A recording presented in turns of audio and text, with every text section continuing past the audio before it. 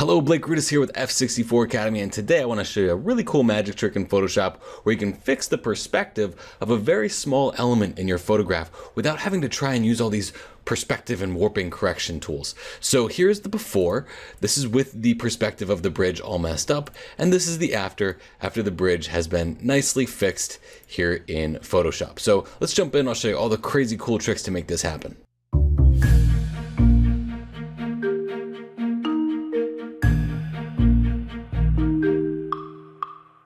So today I want to show you how you can manually straighten things, certain elements of your photograph, so that the whole photograph doesn't get affected by the change. So where this comes about, I was working on this image yesterday right here, and the bridge, as you can see in the outside of camera raw edition, wasn't quite right. I needed things to be straight. So how did I do it? Well, I didn't want to sacrifice this nice little line that I have coming through here. This perspective line that brings you right up to the bridge. I didn't want to lose that in my image. And I noticed that if I tried to use a perspective warp, or if I tried to use an adaptive wide angle, anything to fix that, it wouldn't work. Normal lens corrections weren't even working to fix that bridge. So I'll show you what I'm talking about here. If you press Command or Control R, you'll notice that you have rulers that now appear on your image. I'm going to move a ruler over. All you have to do that is just click and drag on the inside, and that will give you a guide. This guide is telling me that that bridge is way off from where it actually should be. Now, this is after I've already done lens corrections in Adobe Camera Raw. It just wouldn't pick up this one little spot. Lens corrections typically work from the center. If you notice that, they kind of work from the center and fix the distortion from the center. But what about all the other stuff? If you scale it, if you try to warp it, your whole image just gets thrown off. And like I said, I really wanted to keep this nice little flow that I had from these rocks going right into that bridge there.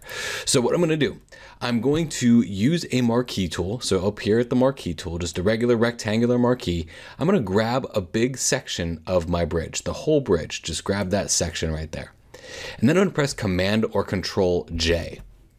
So if you look now, if I were to turn the background layer off, that's our new layer on top of our old layer. It's just the bridge. So now I'm going to press Command or Control T, and that's going to get me into what's called free transform mode. So those guides I had, if you press Command or Control H, that'll make them reappear and disappear. That's Command or Control H.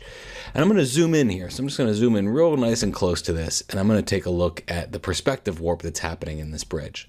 So to do that, all I have to do is press and hold the Control key. You can actually do what's called a perspective warp, but in the free transform mode, which is Control T, in free transform mode, you can actually work as if you are in perspective mode, but you aren't really in perspective mode. If you press and hold Command or Control, that will turn your arrow here when you're on the corner right here, that'll turn your arrow into a little white arrow.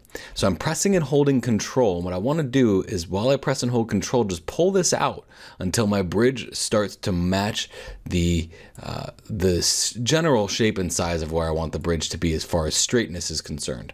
And you just push and pull this in, move it around, and see exactly where you want that to be. And I can even make this bridge a little bit taller if I want to, and then maybe kind of resituate it here in the scene. Press Enter. So I'm gonna go ahead and zoom in here, and I'll zoom in and I'll make sure that my bridge is straight. If I didn't get it straight, I can always go back and try it again. I can press Command or Control T again, and then just press that Control key and maybe pull this out a little bit more so that my bridge is actually straight there. Looks like over here it's not quite straight, so I'll go up to the top one, press Control, and just warp that in. And I don't think that the Golden Gate Bridge actually goes up completely straight either. It does kind of get kind of narrow as it goes up. So we'll just go ahead and press Enter on that and be okay. So now what I need to do, press Command or Control H to make my guides go away. Look and see, is it straighter? Yeah, it's much straighter. But if we look here, we actually have quite a bit of off-kiltered line work now happening around that selection. So what we need to do is just go ahead and make a mask. And with that mask, we're going to brush with black in those areas. And I'm using a Wacom tablet, so this makes my life relatively easy. And what you can do here is you can actually press the / key, and that will get us into what's called the quick mask mode, so that we can actually see exactly what it is that we're masking out here. And that's actually pretty nice to do. It just helps us see what it is that we're masking. Basically, I just want to mask that edge a little bit. Just mask it out a little bit so that anything that's a hard edge just goes away. It's going to be really easy to handle right around here in this area because we almost can't even tell that we did this here. And we'll just keep going around here. We might have some issues when we start to get to this area, so I'll save that for last. And again, to turn that quick mask off, I'll just press that / key again, and I've turned that quick mask off.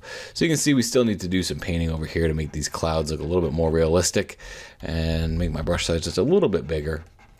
I always use a soft edge brush when I'm doing this. Just makes it look that much better with that soft edge rather than a very hard edged brush. You'd start to see almost the same type of line work that you did before.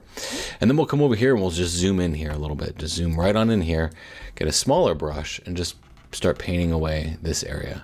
We might have to fabricate some of this in order to make it look right. So what I mean by that is I might have to make a really small brush and just go in here and just delicately paint out this area here. Maybe make that a little bit larger. Again, using that Wacom tablet for the pressure sensitivity to make my life a little bit easier. And just go through there. And that should help us really kind of blend all that in. And all we're doing now is just blending all that stuff in so it doesn't look like we did any work here. And we'll just make that brush a little bit smaller. Keep going. Okay, now we'll zoom out. And what do we have here? Here's the before, here's the after. Here's the before, here's the after. Still kind of see some down here in these rocks, so I can just make that brush a little bit bigger and just bam, hit those rocks a little bit. But now we have a perfect perspective for just that one area. So what do we do? Well, we still kept that nice little line work that we had here. So I like I said before, when it comes to the composition here with this wide angle lens, what I really wanted to do was bring the viewer in right from here, have them come right up to the Golden Gate Bridge, and also utilize this line over here to kind of bring them in and then right over to that Golden Gate Bridge. So not only was I using the rule of thirds in order to get the viewer to look right here at the Golden Gate Bridge, I was also using some photographic elements to do that. Now, if I would have done this with any other perspective warping, what happens is it takes the whole image and it twists and turns the whole image. And when it twists and turns the whole image, it ruins your composition. So this is just a very selective targeting method for fixing perspective on very small areas. So what did we do? Well, all we did was make a selection around the area that we wanted to fix, Command or Control J to duplicate it, and then we went into Control T, which is transform, into free transform mode, press Control or Command while we move those arrows just to get everything nice and lined up. And remember, those guides are your friend. Command or Control R for your rulers at the top and on the sides of your image, and then you can move those in by clicking and dragging anywhere in those rulers to get things nice and straight and lined up. And then you can press Command or Control H at any time to turn on and off your guides. So I hope you found this tutorial helpful. I know this is something I use all the time, especially because I shoot very wide quite often. So again, my name is Blake Rudis with F64 Academy. If you like this, please give it a thumbs up, comment, share, send it to a friend, especially a friend that uses wide angle lenses. I'm one of those guys who the wider the better. You give me as wide as I can, I'm in there, right? If you haven't subscribed, please do so now because I do these tutorials quite often and you'll be getting them in your inbox as soon as they come out if you're a subscriber to F64 Academy. Thank you very much for watching. I appreciate your time.